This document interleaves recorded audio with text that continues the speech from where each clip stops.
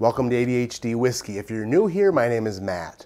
Today's video topic came about because of a conversation I had with Josh from today's video sponsor, Tiege Hanley. Josh asked me what some of my favorite hidden gem whiskeys were, and I was like, Josh, let's just turn that into a video. So before I bust out some of my favorite hidden gem whiskeys, let me first tell you about today's video sponsor, Tiege Hanley. What exactly is Tiege Hanley? Well, it's uncomplicated skincare for men. Your face may never look like Demi Lovato's, but it can sure as heck look a lot better than it does right now. And Tiege Hanley makes it extra super easy and quick to help your face look extra super sick. Sick in a good way. First thing you see when you open the box is a card telling you exactly how to use your skincare system. Level 1 kit comes with a wash, a scrub, and AM and PM moisturizers. Say goodbye to dirty pores and greasy face. With newly rejuvenated skin, you may get to third base. The AM moisturizer, love it. Has SPF 20 built in so I can go outside in the sun and stare at it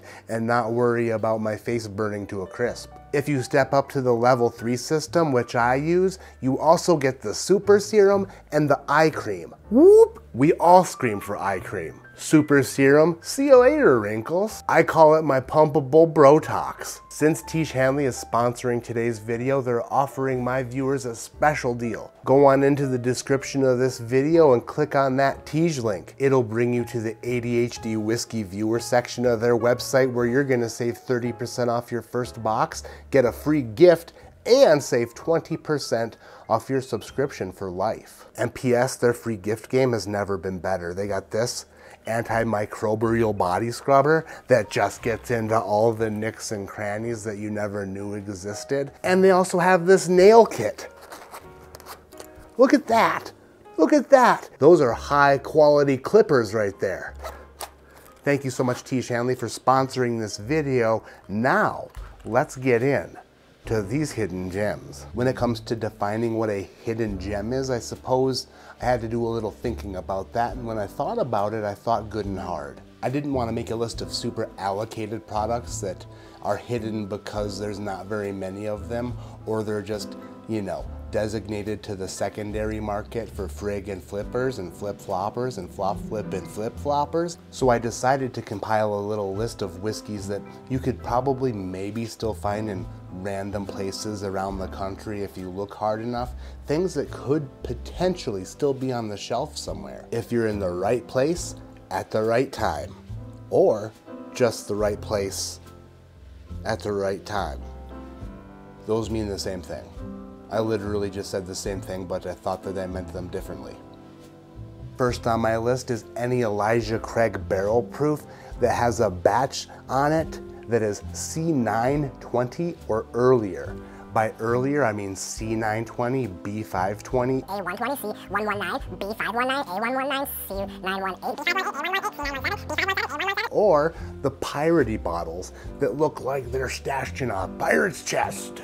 Next up on my list is a very expensive bottle of whiskey, but it is some of the most unique and delicious whiskey that I've tried in the past couple of years that isn't exactly like traditional Kentucky bourbon. No, it's Kentucky single malt, and it's the Rare Character Exceptional series. This one is a store pick from Justin's House of Bourbon. It is a 13+ year, 124 proof American single malt that was aged in new charred oak. These are very expensive though, north of 200 bucks. So if you find yourself in a speakeasy or a bar or a tavern or watering hole as some people call it, and you see a Rare Character Exceptional series on the shelf, buy yourself a pour to see what else Kentucky has in store. Rare Character Exceptional series. We all know that tremendous products are coming out of 13th Colony Distillery, but have you ever heard of 13th Century? If you look close enough, you can see that they've got a friggin' glass still inside of the bottle. This 13th Century is an American straight rye whiskey. It is sourced from MGP and then aged in the hot Colorado climate in small barrels. What happens when you put that MGP rye into small barrels in the Colorado climate? The proof she goes up. This rye whiskey was aged in 30-gallon casks here in Colorado, and the ABV went through the roof. 70.9% alcohol. That's 141.8 proof if you're not Neil deGrasse Tyson. How far outside of Colorado is the distribution on this 13th century? Not sure, but if you ever make it through the super flat yet super mountainy state of Colorado and you run into a liquor store and see one of these bad boys on the shelf for like $100, it is a super fantastic hazmat rye whiskey. Next on the list is a gigantic jug of whiskey that I've mixed together. Just kidding. This video is taking much longer to shoot than I thought, not because the list is very long, but because I have trouble speaking. I literally can't talk right. It's a problem. If you come across one of these Knob Creek cask strength rye whiskeys, one of them says barreled in 2010, the other one says barreled in 2009. These are fantastic, just awesome. Roughly 9-year-old cask strength rye whiskey from Jim Beam. The Knob Creek cask strength straight ryes, I see them on shelves every once in a while. I'll see one on a shelf. And if I didn't have a bottle and a backup, do I have a backup? Crap, I might not have a backup. This limited release is highly underrated and underappreciated as a cask strength rye whiskey in the world of Kentucky ryes. So good. Then we have Jack Daniel's Distillery Series Toasted Pecan Finished Tennessee Whiskey. It's 120 proof and it is awesome. This came in at number 8 on my top 10 whiskeys in 2023. Are you gonna find this everywhere in the United States? Nope. Will you find it all over Tennessee? Probably not, but this was distributed in Tennessee, so if you find yourself in that weird shaped state that looks like a frying pan, that's not Tennessee. Tennessee kind of looks like this, I think. But if you find yourself in Tennessee and you're in a liquor store and see these Distillery Series releases, take a peek through them, a gander, and see if they have the one finished with toasted pecan wood chips. Because if you can pick up a pecan, would you be silly for not picking one up? Yes. I'm going to start a petition for them to bring this back as like a permanent release. We want Jack Pecan. We want. No hidden gem list would be complete if you did not include Rebel 10-year Kentucky straight bourbon whiskey. It's a wheated bourbon, a product of Luxco, but contract distilled at another location in Kentucky that may or may not rhyme with Schmevenschmill. 10-year-old wheated Kentucky bourbon at 100 proof. Matt, are you talking about Old Fitz? Are you talking about the Old Fitzgerald decanters?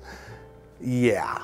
But no, these are single barrels of the same stuff you'll find inside those Old Fitz decanters. And 10 years is just the minimum age on these barrels. Some of them are older. Every time I see one of these on a shelf in a store, I laugh. Idiots, stupid idiots who didn't buy it. And then I leave it there for the next idiot to not buy. Which reminds me I should go out and buy all of them before, you know, someone lets the word out. Rebel 10, one of my favorite bourbons in this garage, and definitely a hidden gem. Jack Daniel's Barrel Strength Rye Whiskey. These are single barrels that were released in 2023. This was my number 2 whiskey of the year last year. I haven't seen any of these in Colorado yet, but they are like, you know, hitting in spots all over America. This is supposed to be a wide release, like a normal release. Something that eventually you're gonna see on shelves like all the time. Not necessarily hidden, but sort of hidden, because it just depends on where you're at. If you don't live where these are available and you travel to an area where they are, make sure you travel back to the area where they're not available with one in your car. And finally, last on my list is a few bottles. I go into stores all the time and see these sitting on shelves. Try to say see these sitting on shelves without saying see these shitting on shelves. It's really hard to do, but I just nailed it on like the 10th try. In 2021, my bourbon of the year was Sam Houston 15 year. In 2022, my bourbon of the year was Calumet 16 year. And these bad boys just still sit on shelves. These bad boys are still laying around for like 150 bucks. These are like sister companies. They're like, you know, the same company with different labels on them. But the Sam Houston 14, 15, and 16 and the Calumet Farm 14, 15, and 16 are all ridiculously good. Like super amazingly awesome good bourbon that has no reason, no excuse to sit on a shelf anywhere.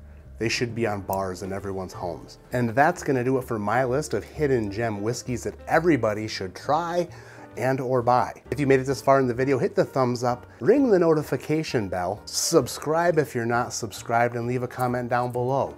What are some hidden gem bourbons or whiskeys that you know of that you would put on this list that I didn't? Thank you so much for watching. My name is Matt. This is ADHD Whiskey. Like I always say, keep your head in the clouds, but your mind on supporting the people who support this channel.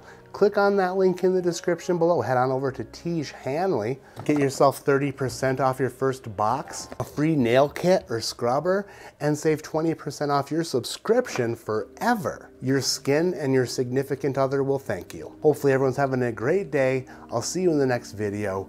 Goodbye.